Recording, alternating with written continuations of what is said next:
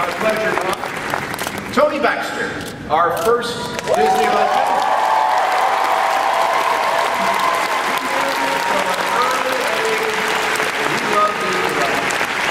Born in Los Angeles, February 1st, 1947, Tony grew up in Orange County, California. It was the perfect time and place for a future Imagineer, allowing him to witness the birth of the theme park industry. He got his first job at Disneyland when he was 17, scooping ice cream at Disneyland's Carnation Plaza Gardens. Between 1965 and 70, Tony moved from scooping ice cream to operations, working in Tomorrowland and on a number of attractions, all the while spending lunches and breaks, poking around backstage, learning how things work. When he showed coworkers a college project, his design for a theme park ride, his ingenuity caught the eye of park executive and Disney legend Dick Nunes. And the rest, as they say, is history. Tony became a Walt Disney Imagineer in 1970. He soon shipped off to work on the 20,000 Leagues attraction in the soon-to-open Walt Disney World. What followed was a string of dazzling creations that helped define the modern Disney park landscape. Tony's teams developed Big Thunder Mountain Railroad and helped create concepts for Epcot Center's Living Seas and Land Pavilions, as well as the unrealized, yes, you're going to block for that, yes, as well as the unrealized Discovery Bay and Dumbo circus areas for Disneyland. Then, in 1983, Tony's team transformed Fantasyland into the fanciful and quaint village we know today. That same year, under Tony's leadership, the Journey into Imagination Pavilion opened at Epcot Center and soon became one of Epcot's most timeless and beloved attractions. Tony followed that string of achievements with even more iconic Disney theme park attractions, including, and please hold your applause to the end, Star Tours, Indiana Jones Adventure, and Splash Mountain, now! Featuring spectacular storytelling and innovative ride systems, including simulator and enhanced motion technologies used for the first time ever in theme park attractions, these experiences are now some of the most beloved experiences in Disney parks. But perhaps Tony's magnum opus is Euro Disney, now Disneyland Paris, for which he served as executive producer of the entire park. Returning to the United States after the opening of Disneyland Paris in 1992, Tony started a redesign of Disneyland's Tomorrowland and an ambitious slate of projects to enhance the park in anticipation of its 50th anniversary and beyond. He led the team that reimagined the submarine voyage as Finding Nemo. Submarine Voyage oversaw the refurbishment of charming Sleeping Beauty Castle.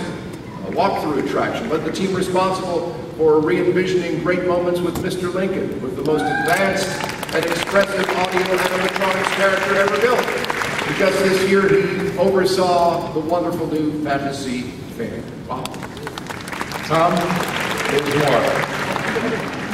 Tony is one of those rare people who got his dream early in life. He was all 23 when he was first sent to Orlando as an Imagineer.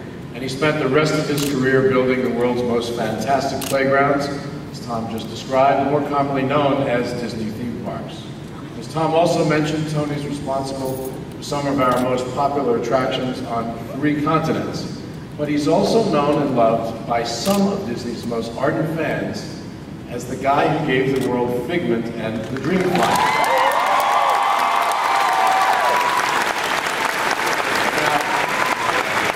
We found out the hard way just how important these 2 characters are. A few years ago, when those characters disappeared during the renovation of the Journey into Imagination Pavilion. You guys are really serious about it. Okay, for a while, anytime I spoke with anyone about Disney, at shareholder meetings or anywhere else I went, I would always count on someone asking where Figment went, and what had we done with him? What had I done with him?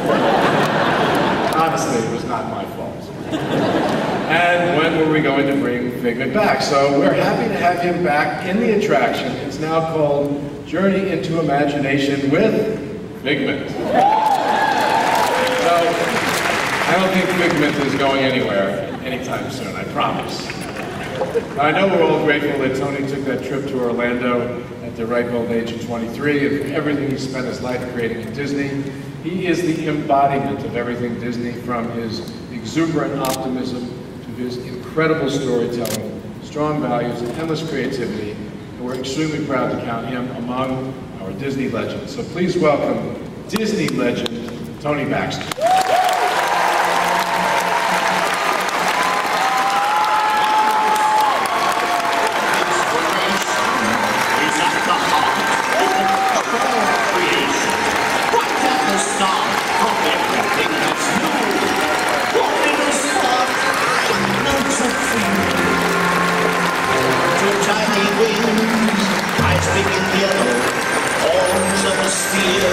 But a lovable fellow, from head to tail, he's loyal, cuddle, Figment, and there, voila!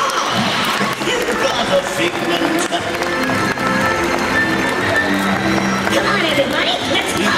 Sparks, imagination, that's our lives. You know, it's not fair to get emotionally hooked by that. Now how do I talk? Fortunately, I wrote it because I knew that would happen. Thank you. And when are we bringing Dreamfinder back? Well, at this point, I guess it's okay to talk about the secrets for success. And that's what I'm going to speak about today. So bear with me. You know, at 12, you're clever enough to fully engage the wonder around you, but you're still naive enough to believe that everything you can imagine is possible. It's what gets imprinted in your mind at that year of being 12 that can guide your visions through the rest of your life. When I was 12, Disneyland unveiled a world that was made up of monorails and submarines and bobsleds, concepts that a 12-year-old growing up here in Orange County never dreamed he'd be able to interact with. In 1968, when Steve Jobs was 12, Kubrick's film 2001 opened a door to a future of talking computers where iPad-like devices served up content right along with dinner on the dining table. During my career, the movie Big became kind of a Bible. Written by Ann Spielberg and Gary Ross, it celebrates the creative importance of being 12. Big features a boy masquerading as an adult thrust into the creative heart of a toy company. It's a cautionary tale, pitting corporate acceptance of childhood delight against the social norms and business protocol. I've been fortunate enough to spend my career in an organization that encourages that ability to dive back into childlike wonder with the hope that it's going to bring forth transformative thinking and playful ideas. And I think he is one of them. When Journey into Imagination's Figment asks, "What will we do next, Dreamfinder?" That is the child inside me living out that simple childlike, that's the child inside me looking for yet another challenge. In Star Wars, that's a surprise visitor here. Even though he's on the dark side, that's okay. In Star Tours, the original pilot, Rex, aims for the Death Star, hollering, "I've always wanted to do this!" And that's me, living out those simple childlike dreams and hoping that everyone on board shares them too. I really want to thank this organization for cultivating a place where it is okay to think this way. It has made it possible for me to take all of you along on some of the wildest rides in the universe. Cheers.